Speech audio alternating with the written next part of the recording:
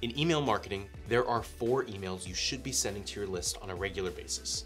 This lesson is included in Ezra Firestone's full course on the Introduction to Email Marketing for Small E-commerce Brands, which you can access for free using the link below. Otherwise, enjoy the lesson.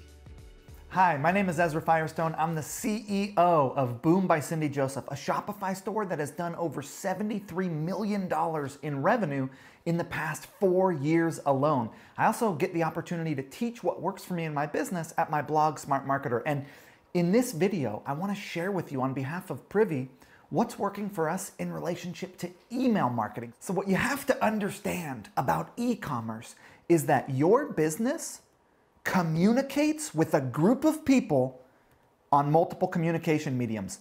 That is all you do. You communicate with a group of people via email and advertising mainly. Now, at first it was only email. When I first started, what I thought a brand was an email list.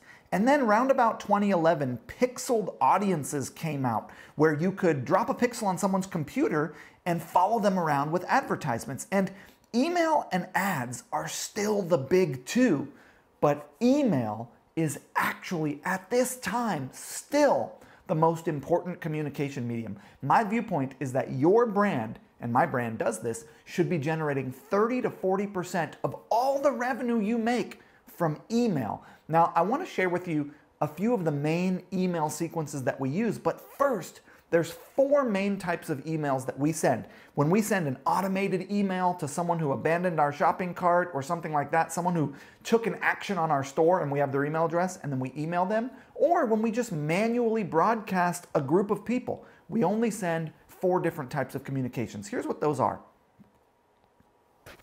First, trust builders.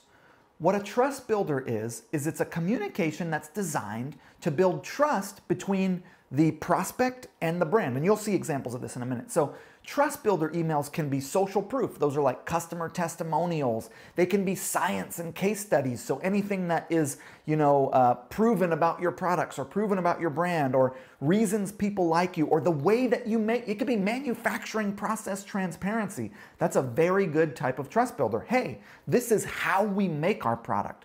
So anything that is transparent, that's about why people like you, that's about what you do as a brand, any communication that's designed to build trust between your brand and a prospect. The next type of email we send is content.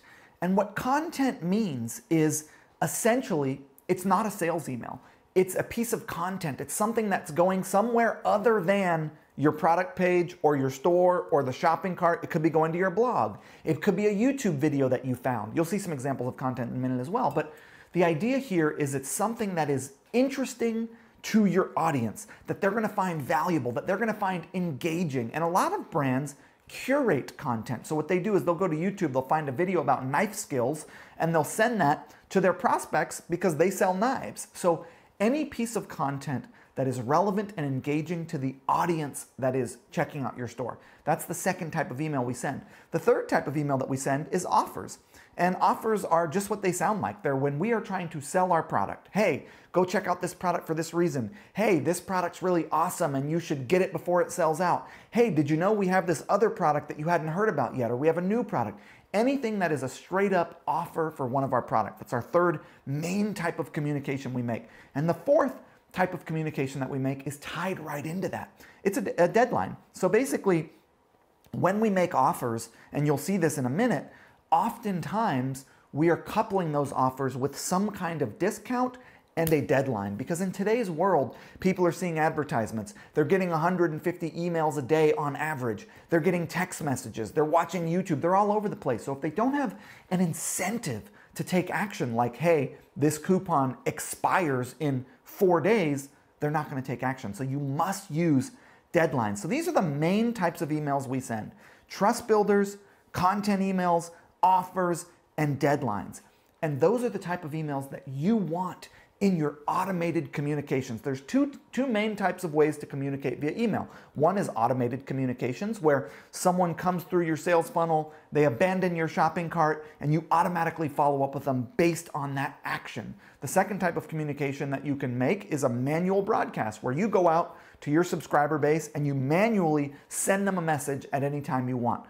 In the next video, we're gonna talk about the most important automated email sequence, and it's only 2 emails, and it will be worth most of the money that you make in your email automations. Meet me in the next video, and let's dive into that automation. My name is Ezra Firestone. Thanks for watching. I'll see you there.